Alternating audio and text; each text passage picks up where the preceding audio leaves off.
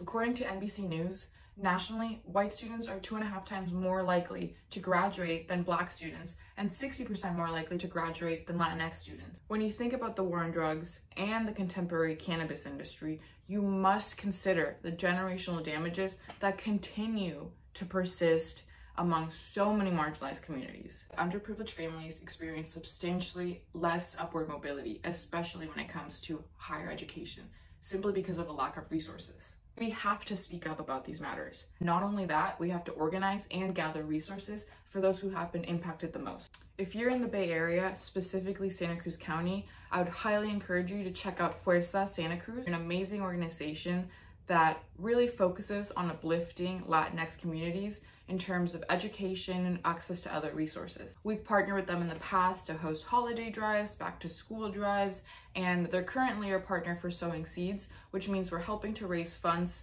to ultimately support Latinx higher education. Organizations such as Fuerza really make the difference when it comes to working towards educational equity. So go check out their page because they're doing phenomenal work. They are going to be tabling at our First Friday event in February for you to go talk to them and see how you can get involved and how you can help support Latinx students achieve their education.